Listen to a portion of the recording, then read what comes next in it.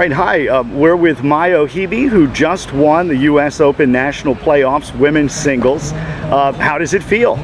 It feels great. I mean, I'm finally into the U.S. Open. It's always been a dream to get in, and I actually lost in the finals here last year, so I'm happy I got it through this year. Yeah, what do you think of the tough competition both this year and last that you faced? It's really tough. I mean, last year to semifinal, final was very tough for me, and today, the final, it was a great match, and I mean, it could honestly gone either way. She played great, and I hope she gets another chance next year. Now you're going to play, what is it, Wednesday? I think so, yeah. It starts tomorrow, but I think I'll start on Wednesday. So you're getting a quick tour of the East Coast, and yeah. Excellent, excellent.